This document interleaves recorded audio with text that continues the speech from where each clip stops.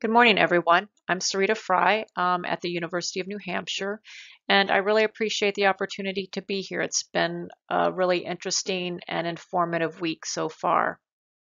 By way of introduction, I'm a microbial ecologist and ecosystem ecologist, interested in how microbial communities are responding to disturbance from both a structural and functional standpoint. And I'm particularly interested in how shifts in microbial communities in response to disturbance feedback to influence ecosystem scale processes.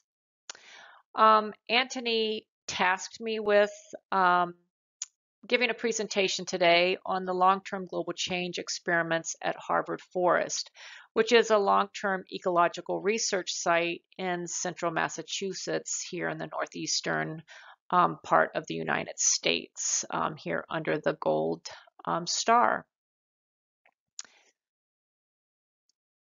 Harvard Forest has a long history of large experiments and permanent plot studies, some of which go back to the beginning of the LTER program in the late 80s, so 1987, 1988.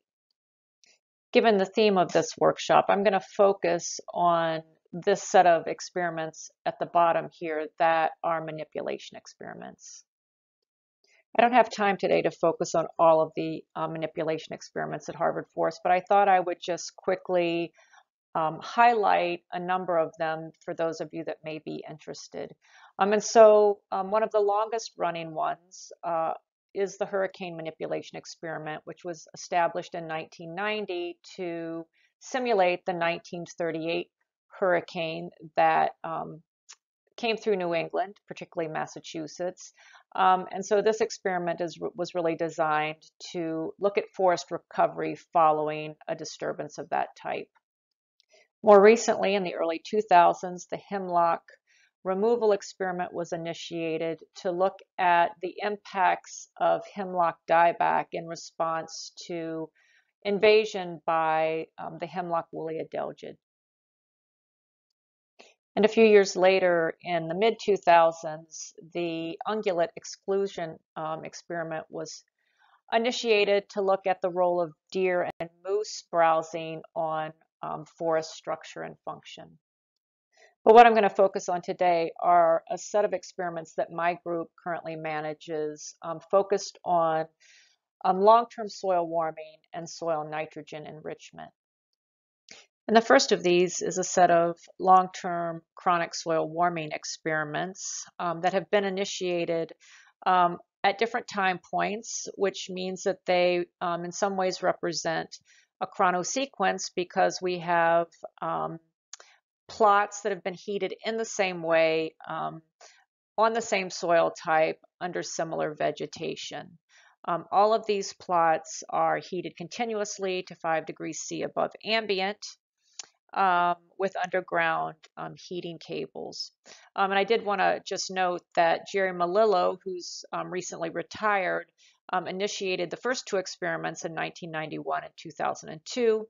And my group started a third experiment in 2006. And I'll talk a little bit about why that was in a moment.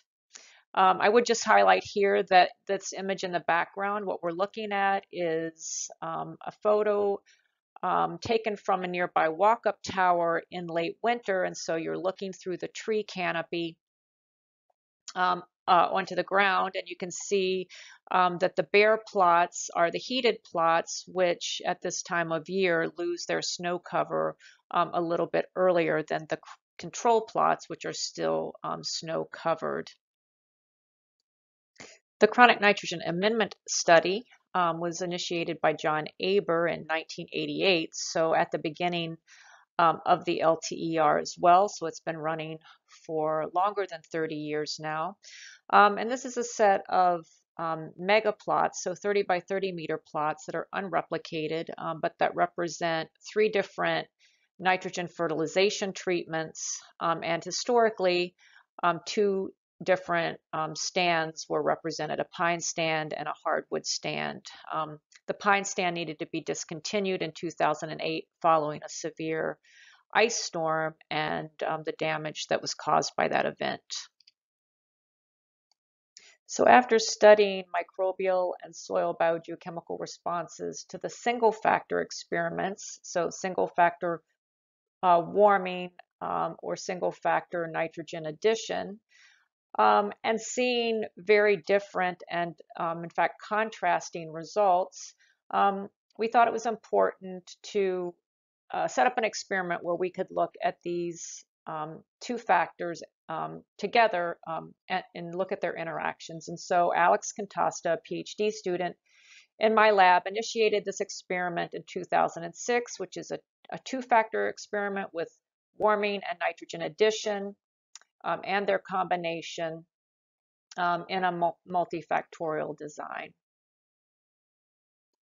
So this workshop is on whole ecosystem manipulations, and I have been talking with you about soil treatments or soil manipulations. And so when I was initially approached by Anthony to give this presentation, I was a little bit hesitant as to what insights our soil manipulation experiments might provide to a workshop focused on whole ecosystem experiments. But after giving it a little bit more thought and hearing the conversations this week, I think there are a few takeaways or a few lessons learned from our work at Harvard Forest that can be relevant to the discussions that we're having this week.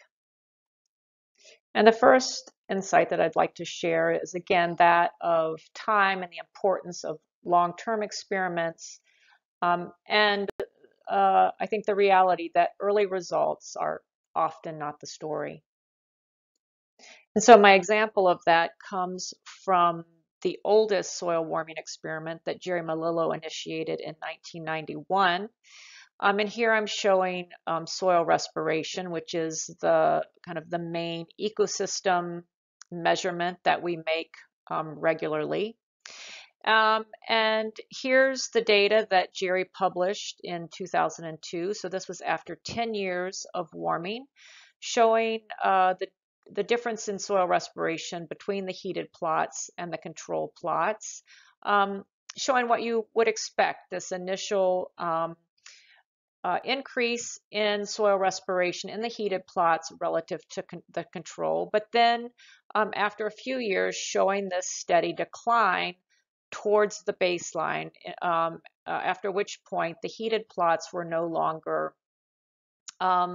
respiring differentially relative to the control. And the conclusion that Jerry and his collaborators made in this 2002 paper was that, whereas soil warming accelerates soil organic matter decay and carbon dioxide fluxes to the atmosphere, this response is short-lived for a mid-latitude forest because of the limited size of the labile soil carbon pool.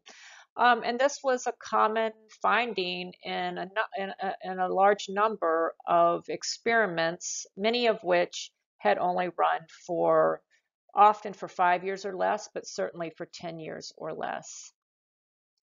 If we go out another 5 years, we see that there's this period of stasis here, where again the respiratory response between the heated plots and the controls is similar. But then something interesting starts to happen around year 15, where we start to see a bump up again in soil respiration in the heated plots. And if you continue this out another 10 years, you see that this wave, the second wave, if you will, of soil respiration continues through about year 25, when it again starts to decline towards baseline. And so over this 25-year period, we see this cyclic pattern in soil respiration. And so the conclusion in our 2017 paper was quite different from that of the 2002 paper, right? So here we concluded that our results support projections of a long-term self-reinforcing carbon feedback from mid-latitude forests to the climate system as the world warms, keeping in mind that this is a soil response, not a whole ecosystem response, right? So this is just focused on that carbon stock that is potentially lost with warming. But the point here is that if we had stopped the experiment, or if Jerry had stopped the experiment at 10 years, which is the norm, we would have a very different perspective on what's happening with soil respiration in this ecosystem. So because I expect there are questions about what might be driving this cyclic pattern, I would just very quickly summarize kind of the working hypothesis, which is that warming causes cycles of soil carbon decay punctuated by periods of structural and functional changes in the microbial community, which then leads to another phase of enhanced respiratory response due to warming. And there is some evidence for this hypothesis. So we see in this kind of first wave or first phase of respiration, a reduction in labile carbon, a decline in microbial biomass, a decline in microbial use of simple carbon substrates, and an overall loss of about 17% of the total soil carbon stock.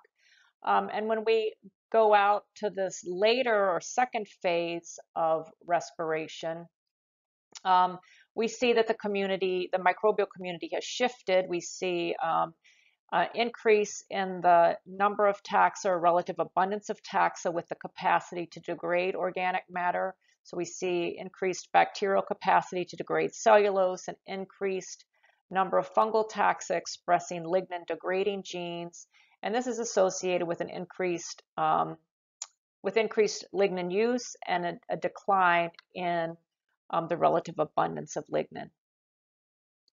Okay, so a few thoughts on multi-factor experiments. So I mentioned earlier that after studying microbial and biogeochemical responses in the single-factor experiments, we became quite interested in what we would see when looking at the interactions between nitrogen and warming, because we were seeing quite contrasting results, as I said, in those two single-factor experiments. And so we set up this multi-factor experiment, and I'm showing the first 13 years of data here, again, using annual CO2 flux, soil CO2 flux as our ecosystem parameter. And if we look first at the middle bars, the orange bars, these are the heated only plots, and we see, exactly what we'd expect. That is an enhanced respiratory response that is concomitant with significant soil carbon loss.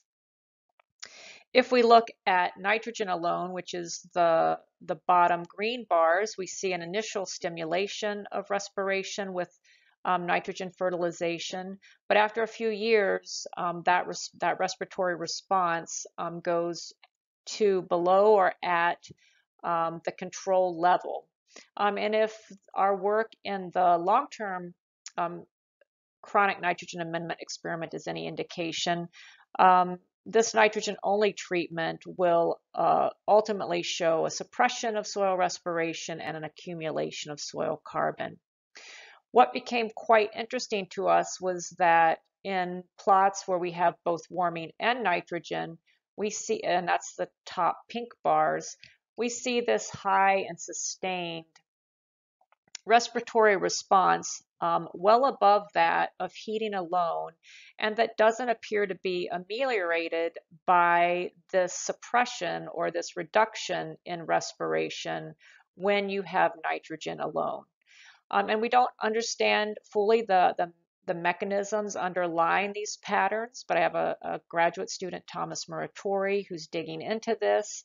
And it's shaping up to be, I think, a root mycorrhizal interaction story, which I think is going to be quite interesting. So we should have a better handle on what's driving these patterns in another year or so. So my third insight is simply an example of how we can use these long-term global change experiments to look at compound disturbances. And in this example, we imposed a biotic invasion as a pulse disturbance on top of our long-term warming and nitrogen addition treatments, so the press disturbance. And in this case, this was work done by Mark Anthony, who was a graduate student in my lab. He artificially invaded our long-term warming and nitrogen addition plots with an invasive plant with garlic mustard, which is a common understory invasive in the Northeast, and a plant that is highly disruptive to underground microbial communities, particularly the fungal community.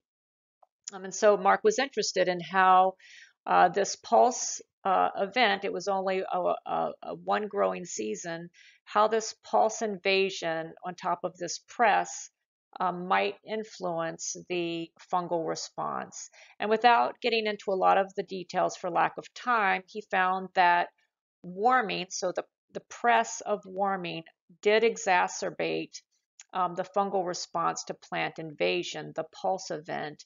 And he did not see this either in the nitrogen treatment plots or in the ambient plots. My insight number 4 is related to a topic that I really haven't heard discussed much, if at all, this week, and that is the role of evolution in organism responses to disturbance. This is an area that I think is woefully understudied and underappreciated, and one that I hope is going to gain greater traction going forward. I'm going to give just a simple example of how we've begun to examine this from a microbial context at Harvard Forest. And this is a study that we did looking at saprotrophic or decomposer fungi growing in the chronic nitrogen amendment plots.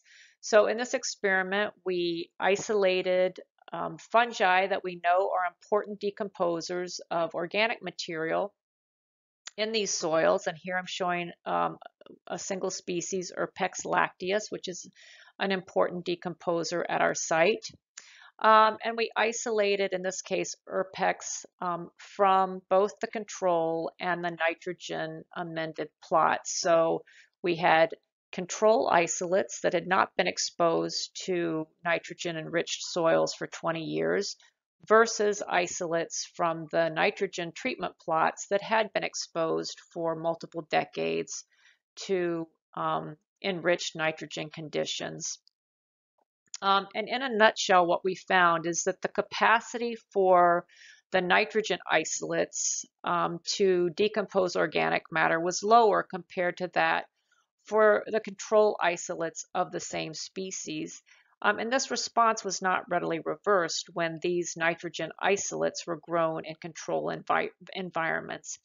And so our data do suggest that populations growing in nitrogen-enriched soils have evolved and are less able to decay organic matter than populations of the same species growing in control plots.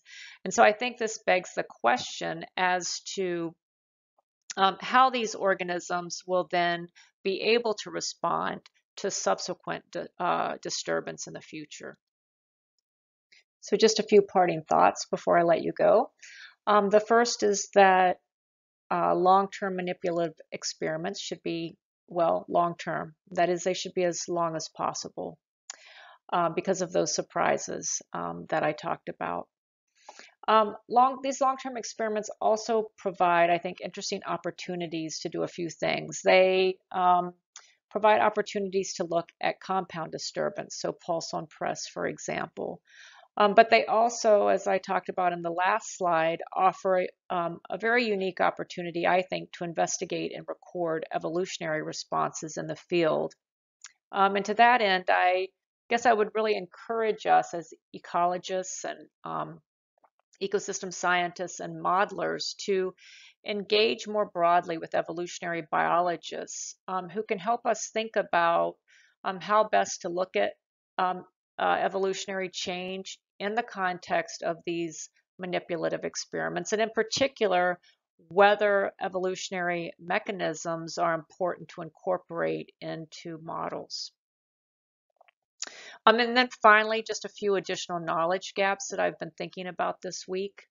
We certainly heard with Lindsay's talk about ice storms, So that's certainly a winter dynamic. But one thing we haven't heard that much about or talked that much about this week are things like freeze-thaw cycles, which we would expect to become much more common, particularly in northern latitudes, as snowpack or snow cover starts to decline.